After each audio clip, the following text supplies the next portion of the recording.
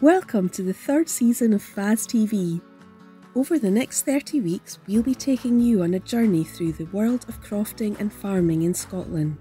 Join us as we explore Scotland's agricultural industry and experience the passion, innovation and dedication of the crofters and farmers who shape it. On this week's FAS TV, we're in Highland Perthshire at Mains of Murthly, the 2022 AgriScot Sheep Farm of the Year. Calum McDiarmid and the team run a successful grass-based sheep system with a strong focus on minimising inputs and maximising stock performance.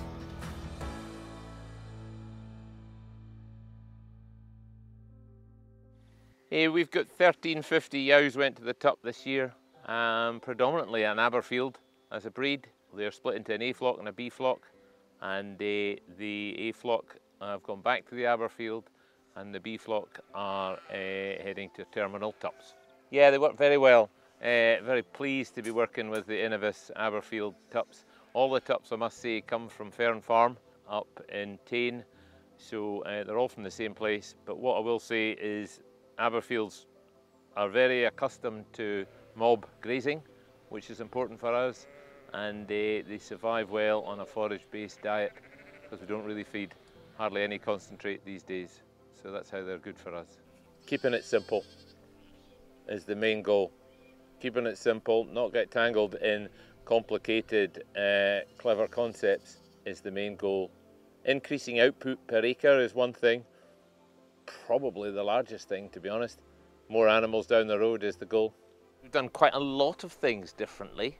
First of all, we've become more intensive. So we've got more animals because we've gone to mob grazing, we've got more grass. We have improved the breed. We've reduced the age of the flock. So the flock itself now is all regular ages. So we can pick and choose exactly the animals we want because we're carrying the capacity to do that. That has reduced the problems immensely, just having efficient stock. Resting the grass in the winter for probably 90 days is what we try and do. That's really helped the ground. If we didn't have sheep at all, it would be a fantastic grass farm. The sheep, in one hand, you would say is the problem, but then we can't sell grass. So we grow grass. Growing grass is the aim, and taking sheep off the back of that. Predominant lambing day, you'll see there we have been marking lambs, we've been moving lambs to the field, we've been moving lambs from small pens to big pens, nursery pens I think some people call them. We've then been actually taking newborn lambs, penning them up, number all the twins, and we letter all the singles so that in the field it makes it a quicker round. If you found a single in which is its mother, if somebody just took 2 seconds in the shed and put a letter on it, it just means you can do it quicker. So yeah, busy day today. I don't know what we put out. We only put about 50, 60 ewes out today, but on a big day we put 100 ewes out to the field with lambs. So, you know, that's nearly 200 lambs and 100 mothers. Busy day. The inside lambing is predominantly, well, it's all gimmers and any other weak ewes and all triplets. So there's 650, 600 inside and 700 outside. So splitting the decision of who's inside, if it's not gimmers, it's slightly weaker ewes. So sometimes in the middle of lambing and you're indoors, you kind of think, oh, some of these lambs are not great. But you have to remember that there's 700 ewes outside, all the best ewes are outside. So what you see inside the shed is predominantly gimmers lambs or weaker ewes. So they're always going to be a smaller batch. That's what I tell my lambing assistants anyway, and they seem happy with that. We generally take triplets off, but if there's a 3-crop mother with a strong set of lambs and fully able to do it, we do let triplets run. It's probably sensible. Often enough, at the end of the year, that field that had triplets, if there was 8, 10, 12 of those, they all actually carry their triplets, and they get on fine. Costs are being things that we buy or purchase, one being, the high one being fertiliser and the other one being concentrates. Having the Aberfield as a breed of sheep has been good to reduce costs because they survive well on forage, therefore we don't need the concentrates. And what we've also done is we now make our silage bang on midsummer's week, if not the week after, So we're making it when the sugars are highest in the crop. We're getting really high protein, really high ME. Therefore, that takes us through the winter without any costs. Yeah, so an interesting thing on the fertiliser, which we've brought up as a cost, what we've been doing very much is trying to improve the poorer fields on the farm. It's always very hard to get a good field even better, but it's much easier to get a poor field better. So what we've done for the last 4 winters probably is we've been feeding all our ewes right on the top of the farm in hill parks. There's about 200 ewes in each park. They're only 7 acres. The ewes are in there for nearly 10 weeks. They've got nothing to eat except the silage that we've made in the summer. So what's happening is, fertiliser wise, we're taking 600 bales of silage to the top. We're taking it from the bottom of the farm to the top of the farm, and they are eating it there, and they're spreading all their dung on that hill ground. And that hill ground is improving all the time. And one other little thing we're doing with the fertiliser is we're in a wee partnership now with the distillery, who have ash from their biomass system, and they have 25 tonne of ash. And that's really high in phosphates and potash, and also has a very high pH. So we are starting to take that and use that as our fertiliser to improve the grass growth. And the great thing about that is, carbon wise, the fertiliser hasn't come from the other part of the world. The fertiliser is only about 1 mile down the track, and it's a waste byproduct. So, you know, it's going to be a win-win for the distillery, for us, and for the environment, and hopefully make us more grass. We want grass. Ed1 is a new entrant shepherd whose passion for farming has taken him all over the world, and he now manages the sheep enterprise at Means of Murthly. Yeah, I'm Ed. I'm employed here to look after the sheep. Yeah, that's my main role. Obviously, there's things around that, but yeah, predominantly, I'd say 90% of the job is just sheep work. Yeah, started probably around 15, 16. Yeah, just got involved locally. I wasn't brought up on a farm at all. You know, just something I'd always interested in. Went round to a few local farms. Was well looked after actually, and was lucky that sort of landed with some good people. And started from the ground up, I suppose, and just started with the basic stuff, and eventually got more and more responsibility. When I left school, I've been 17, got my first full-time job. And yeah, just went from there really. That first year I did a spell at a farm up in North Yorkshire. That was actually a mixed farm. They had a quite a big pig unit, and they also ran a sheep enterprise on the side. So I was just employed as an extra set of hands. I would float between the two, and it was through a contact for that fella that I worked for. He put me in touch with a guy out in New Zealand and said, look, why don't you go out and do a spell out there? So yeah, I went just after I turned 18.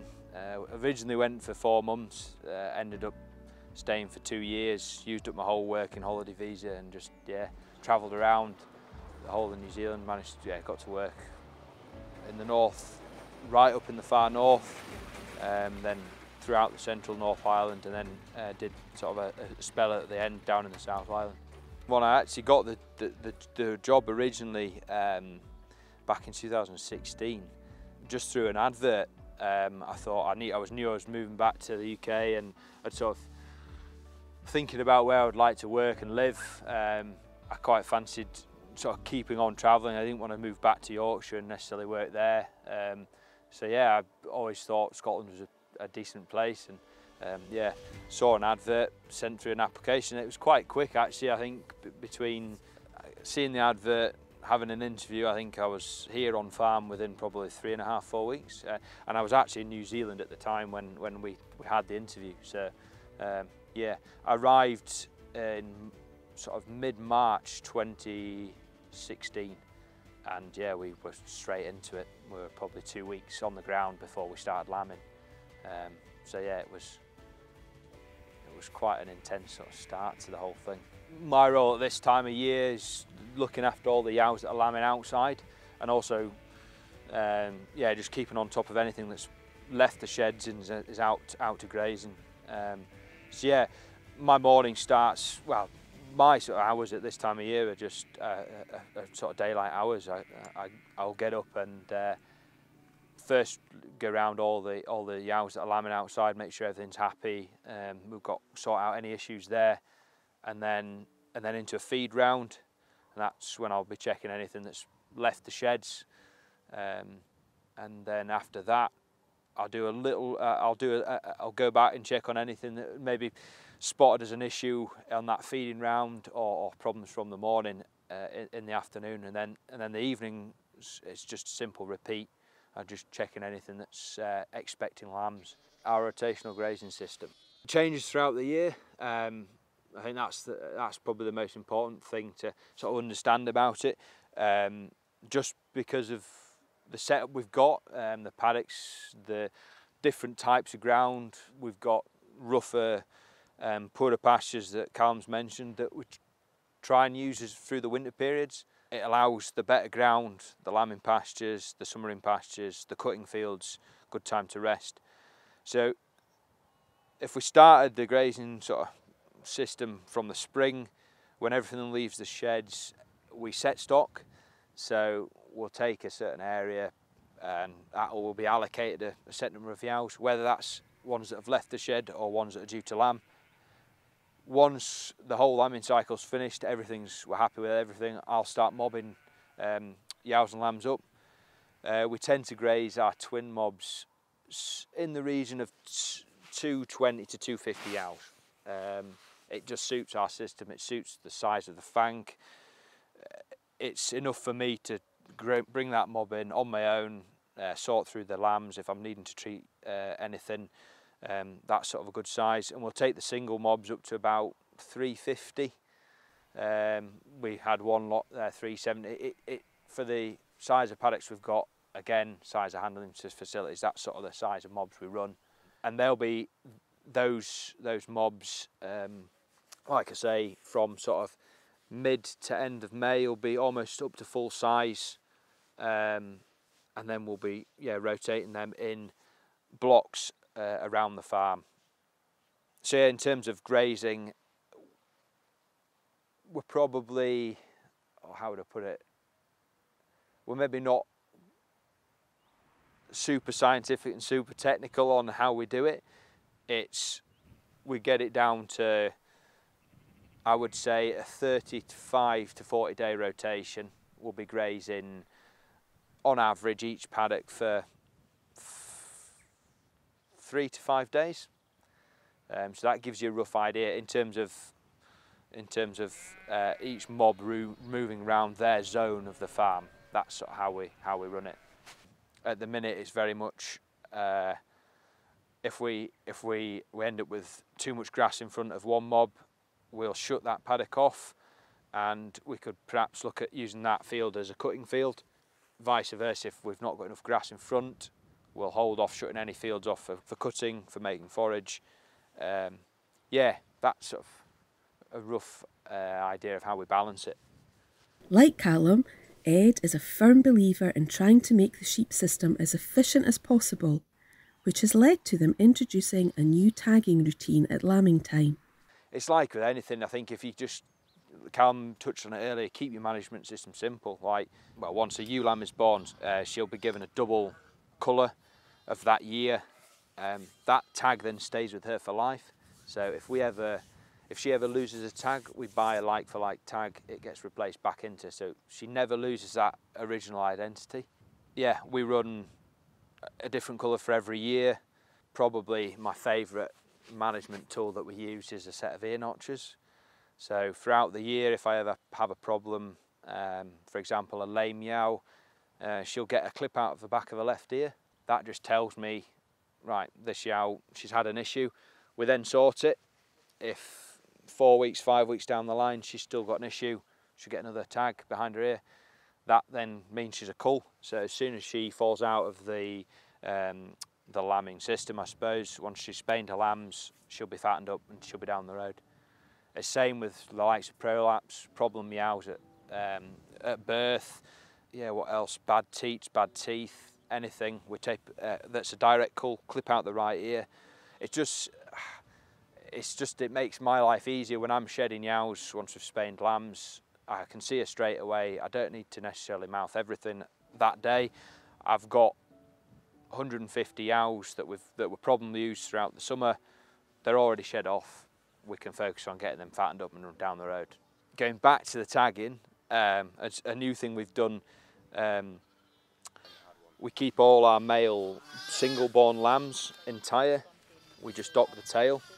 It's a thing we've trialled last year, just trying to speed up the fattening process. We feel like it doesn't reduce, it doesn't give them any sort of check at lambing, so they hit the ground and they just hit the ground running. They stay tagless until the day they leave the farm, just for a management, so they're easier to spot. Male-born twin lambs get a 1-ear tag, and all female-born lambs get 2 coloured tags. So we were lucky enough to, well, firstly to get put forward, nominated for the AgriScot Sheep Farm award, and yeah, I don't know whether it was fully deserved, but yeah, we managed to come away and we'd won the award. I think, yeah, I mean, firstly, I mean, yeah, it's great, you know, have a bit of recognition, I suppose, for hard work that we've done, the things that we've sort of tidied up around our systems. Yeah, I mean, it came around as a surprise. We were pretty shocked when we first sort of heard about it. We ummed and ahed whether to go through with the process, because we're certainly not where we want to be. We've still got a lot of stuff we want to improve on. We've come a long way from where we were, I suppose, since I first started here, and how we want to run the sheep system. So we were reluctant, but we thought, well, we may never, you have to be put forward to the award. So we thought, well, we may never have the chance. Let's do it. It'll be a good experience. And if anything, I think it gave us a chance to really look at the system and make sure that we were doing everything we'd set out to do. It's all well and good us chatting about stuff we want to do, but actually, are we putting all these things in place? So it was a good sort of kick up the backside, I suppose, just to remind us that we need to keep the ball moving, keep improving what we're trying to do. Yeah, the day they came, it was interesting. We weren't sure what they wanted to see, so it was just a day like this. Yeah, just come see what we get up to. Yeah, they were quite keen to see where what we were trying to do, were we doing what we were doing. Yeah, it was about how we manage the flock, I suppose, and what are the aims, where we're trying to take the sheep farming business, I suppose. Yeah, I would say that was probably their main interest, of just understanding from a sheep business enterprise, what are you guys, how do you work it, and what are you guys working towards? Well, we're lucky this year. We got 2 students came back again. They were here last year and they've come back again. So in theory they knew what they were doing, but we're not very sure about that. But anyway, they did really well. It's nice to have them. One's a vet student, 2nd year, and one is a 2nd year ag student, one at Edinburgh and one in Aberdeen. We're always very keen on the farm to make sure that we look after young people. We have school kids on the farm every week, and funny enough, they're coming tomorrow because they're back at school. They're all coming tomorrow to see what it's all about. Looking after young people is our goal. So I'm Charlotte and I'm a 2nd year vet student in Edinburgh. So sort of through the course, it's 5 years. First 2 years you do sort of more animal husbandry, and then the last 3 years is more clinical based. So the first 2 years, which I'm just finishing up, you come out and do sort of lambing work like this. So you get the hands-on experience. So if you're called out or something, you know the basics and you can cover it. So that's really why I'm here, just to gather more experience, and because, yeah, just get hands-on with it and learn it a bit better. I'm Prakash and I'm a 2nd year agri student at Aberdeen SOUC. Yeah, the course, it's good. The first year that I did was the NC, which is like an entry course, which is very practical based, which helps, it's aimed to help younger people get practical experience like within agriculture, like out with school, and still have it academically based. And then in progressing into like 1st and 2nd year, you're slowly starting to do more class stuff and lectures, and it's more pinpoint, and it's not necessarily just like cattle and sheep. They sort of break it down into much smaller points of like crops and specifics of crops, and it's very specific, which helps for like when you want to progress. It's not just one thing. It really gives you a wide variety of what you want to do. If it's not necessarily just you want to go and farm and you want to go back home, you can go and do different things. So this morning we started checking all the lambs are sort of milked and got full bellies, and then go round and mark. So you sort of take off the tails and castrate the males and then tag them, and just sort of like spray them so you know who the mums are and whatnot. I feel the experience, especially in agriculture, is really good to have, and not just, you know, textbook stuff. The experience is definitely good to have. I've found it's quite vital in the way, because it's sort of like there's only so much you can actually get taught sat in a classroom. Because I was saying to Calum the other day, it's like when you're in first year, they teach you how to lamb a sheep, and actually when you come to lamb a sheep, it's nothing like the way you're doing with a practical with a bathtub in the lab. So it's actually hands-on experience, and it helps sort of learn on the job, because there's no better way to actually learn a skill than sort of hands-on experience. I think it's quite good here. I've found it sort of like they have all the experience and stuff, but it's like sometimes they'll just be like, right, you guys try and figure it out for yourself, and if you get really stuck, just give us a call and they'll be there, and they're quite good at sort of, again, just learning what you can. Having spent the day with Calum and the team at Mains of Murthly, what advice would they give to other farmers and crofters across Scotland? Keeping it simple is very much something.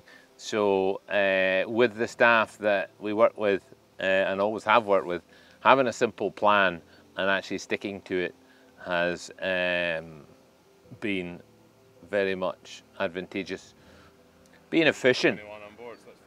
So on the farm here, you may have seen over the last few hours that we have systems.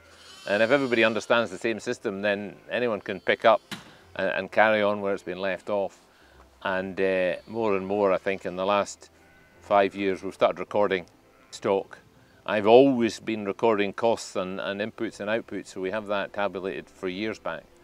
But now having the stock and the grass, we're starting to measure grass as well, so we're getting sizes of everything, outputs and growths and productivity, I suppose. Yeah.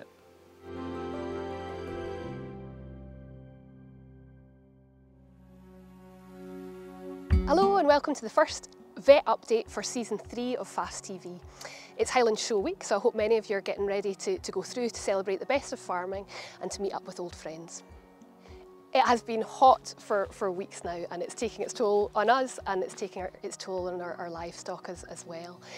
One of the most important things to remember in the hot weather is to ensure that all your livestock have got access to plentiful, clean drinking water.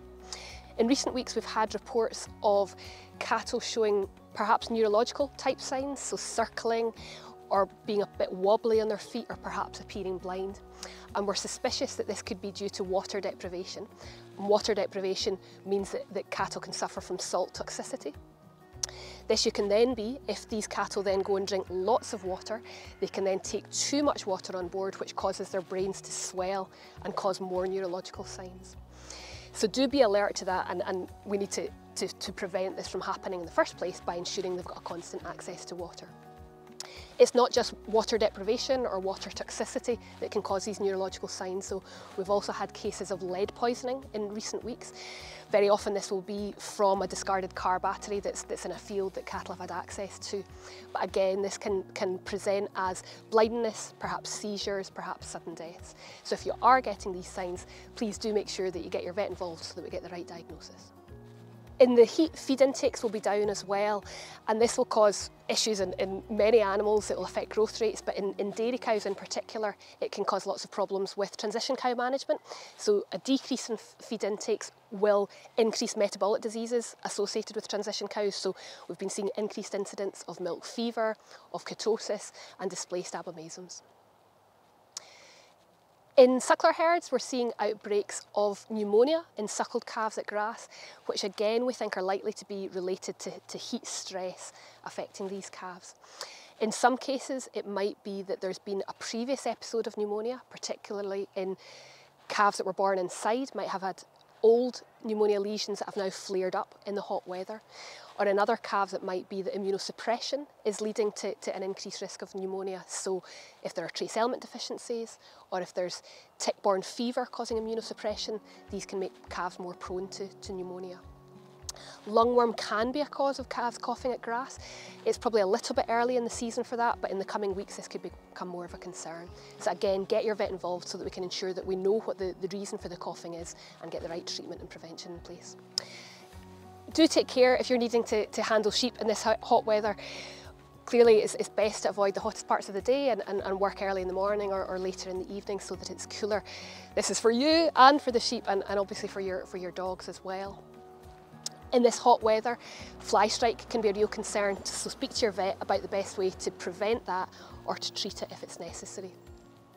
Lambs that are scouring are going to be more at risk of fly strike, and we have seen many outbreaks of diarrhoea due to nematodirus in the last few weeks.